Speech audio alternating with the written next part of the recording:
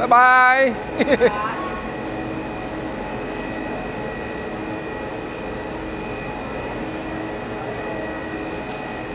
Quý vị các bạn thân mến, bây giờ là mình chuẩn bị bước lên cáp treo để đi cái tuyến thứ hai để lên tới chùa Vàng. Quên, chùa Đồng. Chùa Đồng là cái đỉnh cuối cùng cao nhất trên rặng Yên Tử này. Rồi lên, go.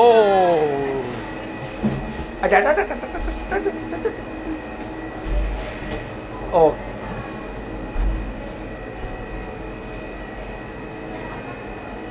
Cáp tròn. Cái cáp này nó hình tròn ha quý vị các bạn thấy không?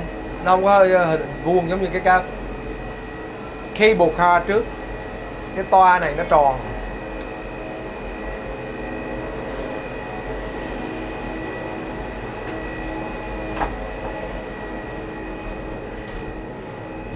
Cái hệ thống cáp treo Yên Tử này nó có hai tuyến. Tuyến một gọi là tuyến Hoàng Long.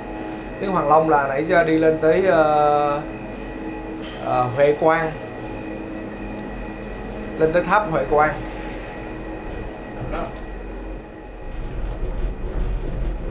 Đó, tuyến cáp treo Hoàng Long thì đi từ thung lũng Giải Oan lên tới chân núi Yên Tử. Nơi chân núi Yên Tử lên tới điểm phía tây là chùa Hoa Yên. Còn đây là cái tuyến này gọi là tuyến Bạch Long. Đây là tuyến Bạch Long. Tuyến Bạch Long thì đi từ điểm phía đông chùa Một Mái đến gần khu tượng An Kỳ Sinh. Thì độ dài tuyến cáp này là 879 m. Và cái tuyến cáp treo này có ca thảy là 38 cabin. Tốc độ đi thì tối đa là 5 m một giây, công suất vận chuyển được khoảng 1.800 khách một giờ.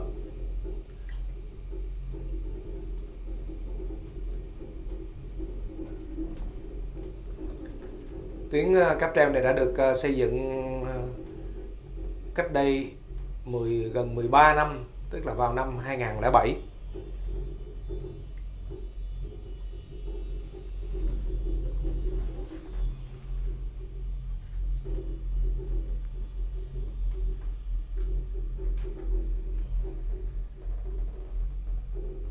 Đây anh em chúng tôi đang cố gắng ghi lại khung thời gian thực từ cái trạm cáp treo để lên tới cái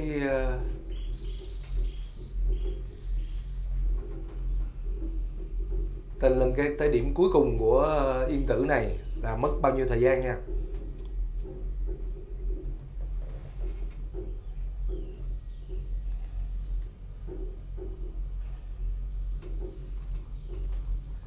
Hệ thống cáp treo Yên Tử này thì do hãng Poma của Pháp thiết kế, sản xuất và thi công.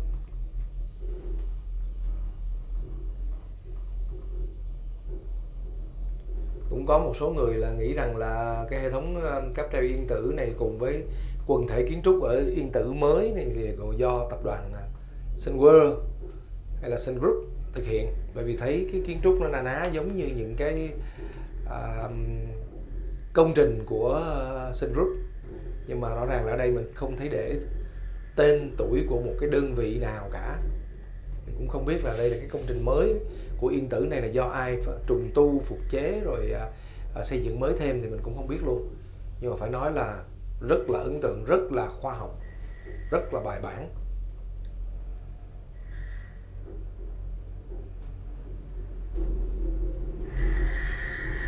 Phía trước mặt chúng ta đang có một cái ngọn tháp.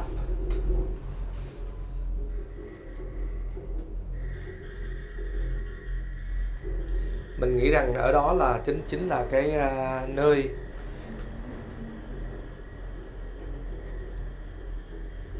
cái tháp đó cũng là một cái trạm cáp treo luôn, đúng không? Bên dưới là trạm cáp treo, nhưng mà bên trên là một cái tháp.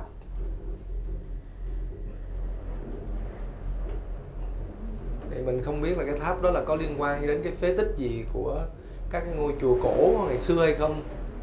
Chỉ biết rằng nó gắn liền với cái trạm cáp treo.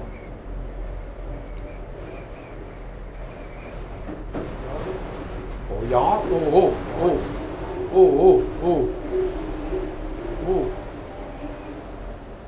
Sợ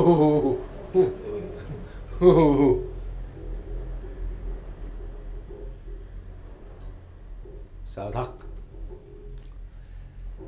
Có lẽ là quý vị và các bạn cũng không biết là chúng tôi đang có mặt trên đỉnh Yên Tử, và trong một cái thời tiết mà người ta đang dự báo là trong ngày hôm nay hoặc ngày mai nữa thôi là bão sẽ vào Quảng Ninh. Bên kia có Quý ông Phật luôn rồi. Tượng Phật Đó đó, tượng Phật đó. Không, cái đó là bảo tượng. Cái kia là chùa Đồng, ngôi chùa là bằng đồng, còn cái đó là cái tượng Phật gọi là bảo tượng Phật Hoàng á, bảo tượng của Phật Hoàng Trần Nhân Tông thì phải. Đúng rồi, bên đó là bảo tượng Phật Hoàng Trần Nhân Tông, được đúc từ 138 tấn đồng bằng kỹ thuật đổ liền khối, đúc nổi trực tiếp luôn. Ồ, rất là, phải nói là kiệt tác. Đây mình kiếm được thông tin này nè. Bảo tượng Phật Hoàng Trần Nhân Tông là được 138 tấn đồng. Mà đúc nổi trực tiếp tức là một cái phương pháp độc đáo trong nghề đúc đồng ở Việt Nam. Phỏng theo mẫu tượng Phật Hoàng thờ trong Huệ Quan Kim Tháp.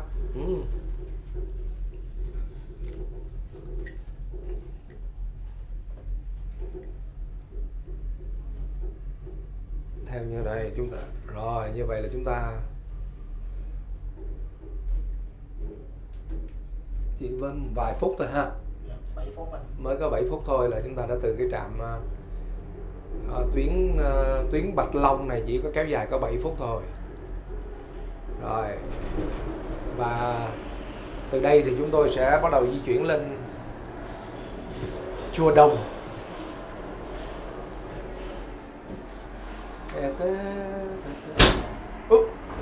Hết hồn.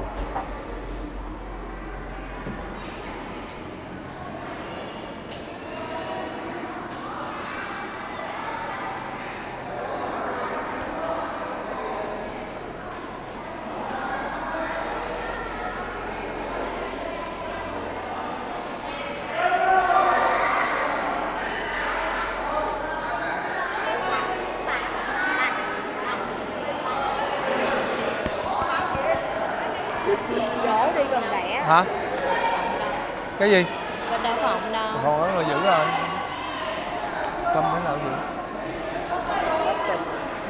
Có bo bo cần. Còn ai nữa? Bác Sình hả? Đi khoảng 400 mét nữa mới lên tới chùa Vàng. Chùa Bà, chùa Đồng chứ.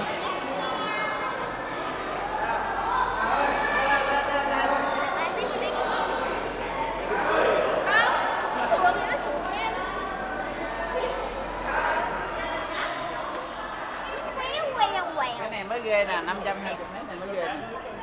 Chùa Đồng này chắc là bà ngoại đi không nổi đâu.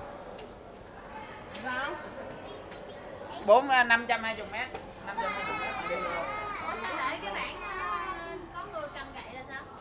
Hả? Là phải đi bộ đó. Đi bộ chống gậy với con. Mẹ đi bộ 520 mét. Nửa cây số. Đi. Nửa cây số mà đường đèo. Đây là mẹ ngồi đây nghỉ đi. Đây là được. Chinh phục luôn trong đời có một lần nào.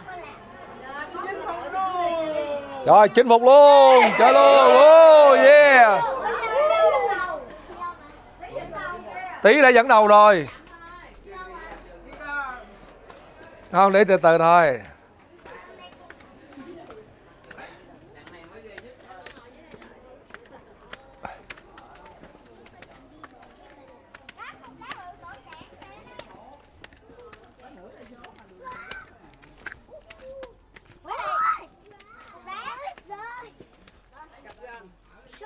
Ồ, đường này rất gập ghềnh nha.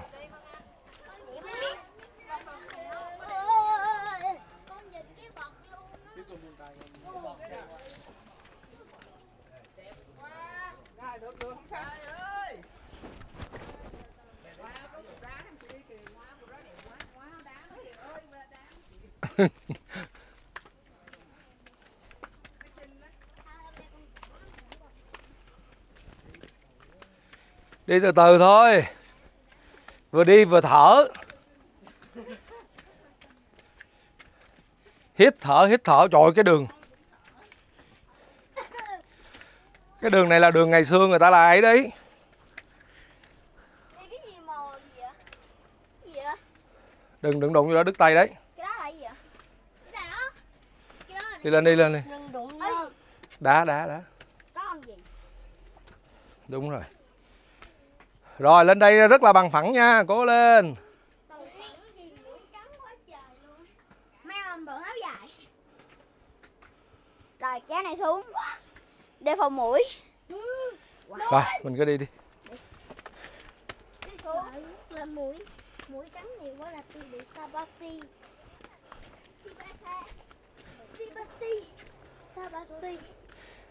Bà Nghi còn té quá hả bà Ngân? Con té thì chả ai biết.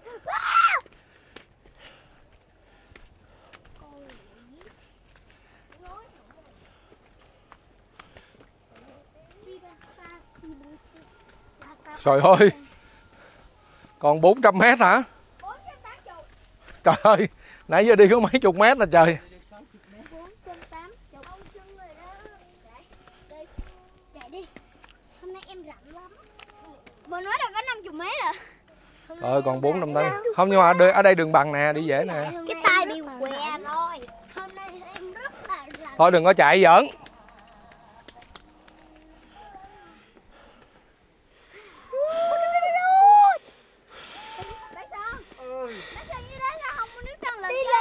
Đình phường á. Cô kia. Kiếm gì ra đó. Chắc nói ngoại đừng lên nữa. Cô kia. Alo. Còn 400 mét nữa. Mới là có 120 mét à. Ông ngoại Bên ngoài đang đi văn gì đi. Cô Dương đang kéo ngoài đi. lên không nổi đâu, lên không nổi đâu.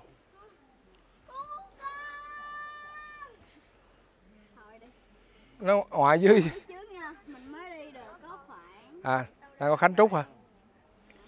Thôi mình kia vô tiếp. Đi lên nữa đi ba, con sợ lắm rồi. Rồi.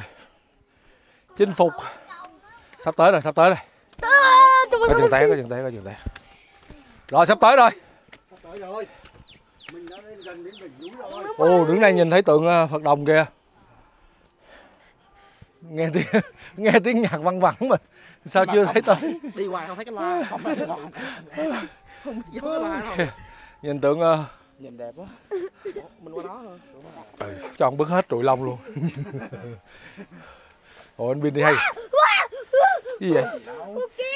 Trời ơi. Té bây giờ, đi. Té đó. Nó bu. Sẽ bước lên đi. Nó bu. Đi con bước rồi. Nó không có bu. Bước qua sao ba này á. Té đó. Mình nó bu. Nè, Cường đứng này Nó bu. Mà nó bu. Nắm cho chắc là té. Về khách sạn đi bà. Cuộc đời con không có sống khổ như vậy đâu, mình còn có nhà mà ba.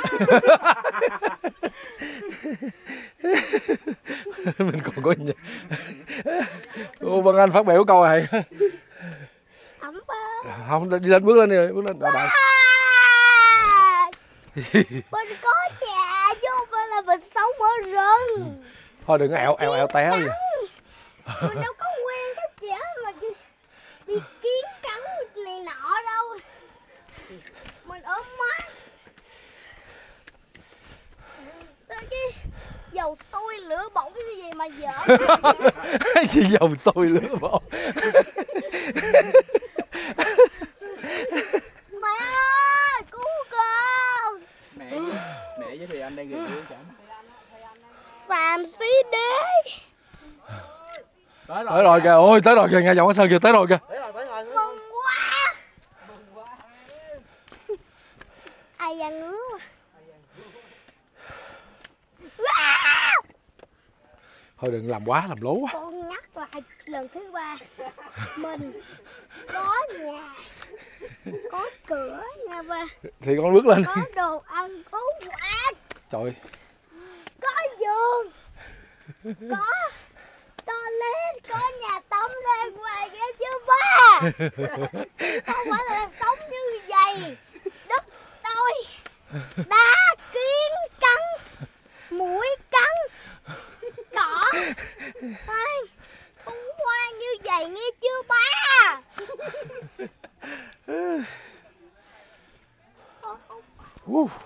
Đi đã mệt tới vậy rồi mà xôi lửa bỏng tới bây như vậy rồi. Nghe con chửi cũng mệt lắm chứ gì. Chửi tiếp. Chửi tiếp.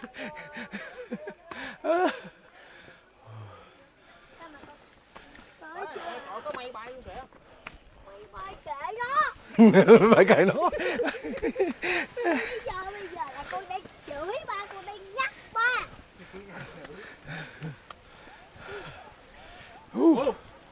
Mấy kìa. Xôi lửa bỏng Dù rồi lửa bỏng. Mấy kìa. nhắc lại một lần nữa mình là con người. Thôi thôi đứng đây. Ủa, muốn đi nữa hả? Rừng rậm như vậy mà sống nổi. Mà còn cầm quay phim nữa. Cầm quay phim. Chịu nổi không? Nổi điên. Thùy Anh cẩn thận con, Thùy Anh coi chừng. Trơn nha, trơn. Cẩn thận nha, mấy cái bụt đây. Dù có dầu sôi lửa bỏng như thế này tôi vẫn còn sống. Dữ dội Dương Anh ơi. Má bình luận viên này Mẹ ghê vậy. đâu? Mẹ đâu? Thôi chùa Đông kìa. Mẹ gì đâu?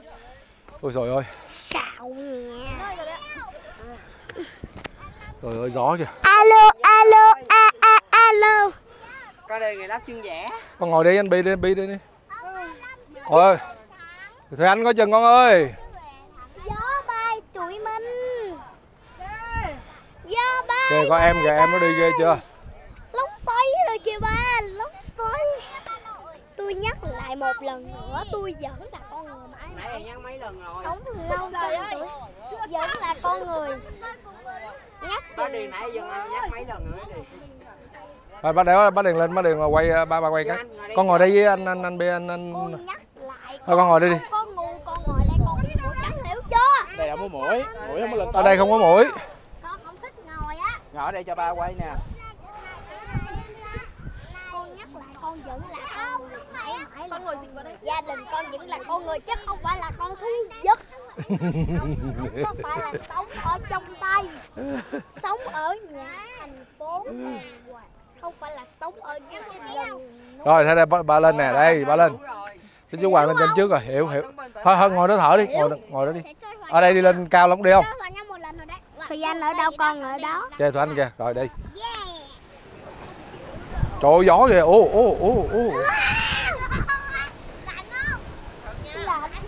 Đây nắm tay ba, buông đây rồi, ok. Rồi đấy.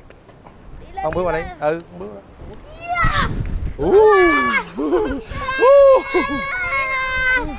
Tôi nhắc lại một lần nữa, tôi sắp bay luôn rồi. Tôi sắp bay luôn rồi.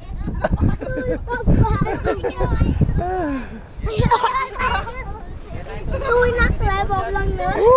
Lạnh quá. Con người. Thôi, không đâu vậy. Tôi là con người. Tôi không phải là thú vật. Dù dầu sôi lửa bỏng cỡ nào tôi vẫn là sống. Rồi, ok đứng này rồi. Tôi sắp bay rồi. Rồi, chúng ta lên tới đỉnh rồi. Lạnh quá, mùa đông quá. Con đứng xa dần, đứng xa.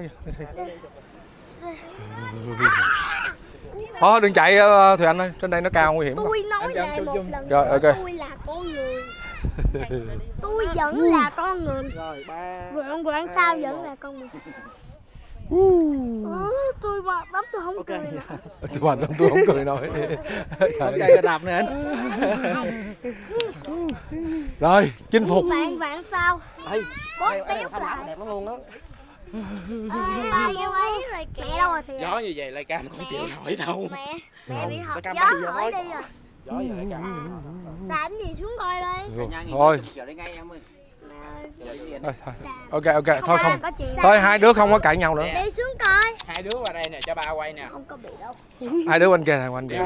quanh đây đứng. Nắm áo chú Cương đi, nắm áo chú Cương kìa, không bay giờ bay luôn giờ. Đi qua đây. Đi hai chú Cương đi. Thì anh kìa, đừng chạy lung tung con ơi. Quý vị các bạn thân mến, chinh phục đỉnh Phan Xi Păng cũng không bằng chinh phục đỉnh núi Yên Tử. Mình đã có lên tới đỉnh này chỉ có mấy thầy trò thôi, mình Hoàng Đào, Cương Thùy Mị, hai đứa con gái. Bé Vân Anh nó nói nhảm tùm lum. Mọi người soi xem đừng ném đá, cháu nó tội nghiệp nhé. Con nít và cả Sơn đại ca nữa. Còn số phận của những người còn lại không biết như thế nào. Hy vọng là sư phụ bà ngoại đừng cố gắng, tại vì leo không nổi đâu. Rồi đứng ở đây thì nhìn xuống thấy cái tượng Bảo Hoàng, bảo tượng Phật Hoàng ở dưới kia, nhưng mà thôi chắc đường này chắc mà đi xuống luôn quá. Xa gấp đôi. Nó xuống đi đường khác. Hả? Xa gấp đôi đường. Xuống cái đấy xong lại phải vào Pháp, nó xa gấp đôi đường. À, xa gấp đôi đường hả? Cũng đi được, không phải là. Nếu quyết tâm thì đi được. Đúng rồi. Nhưng mà đấy mình chìm cái ngôi trường đấy xong mình lại vào Pháp. Nặng 138 tấn bằng đồng. Vâng. Nhưng mà phải đi trở vào lại tháp trở lại. Vâng. Di chuyển lên đây là cách nào đó. Ồ, vậy là hóa ra cái tháp này là cái tháp ấy đó. Cái tháp kia là cái tháp của cái nhà ga cũ. Nhà ga cũ. Trước là đến đấy xong là đi qua trường xong mới lên đây. Dạ. Nhưng mà năm nay người ta mở cái tiếp vào đoạn cáp này lên đây thẳng luôn. Dạ.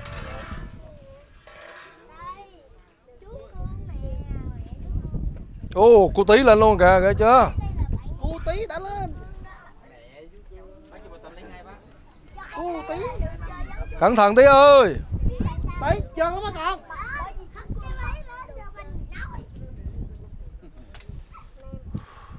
Ủa, Tí lên mình.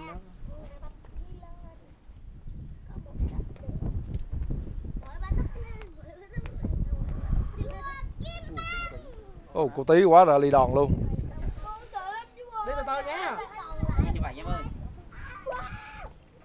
Anh ơi, anh chú Sơn thấy cô Biên còn ngồi ở dưới không chú Sơn? Ai? Cô Biên. Con. Tại túi đồ con để ngay chỗ cô Biên ngồi á. Đâu cô Biên nó lên đây. Bên nó đâu lên không? Bên không lên. Đâu Biên đang ngồi.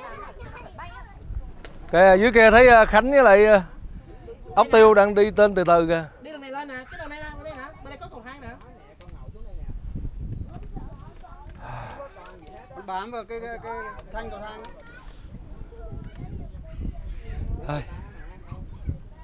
Con nâng miễn phí em ơi. Em. Con nâng miễn phí trong kia kìa, để cho cháu uống kìa. Chào quý vị và các bạn. Rồi, ô ngoại lên kìa. Trời ơi, quá giận luôn. Trời ơi, ngoại gan quá. Ngoại đã thành công. Ngoại đã chinh phục được. Thôi vô đi làm tắm đi cả nhà mình luôn đi. Trời ơi. Vô cả nhà. Chắc chưa có đoàn nào lì bằng đoàn này luôn á. Trời ơi, già trẻ. Đi đủ Già trẻ lớn.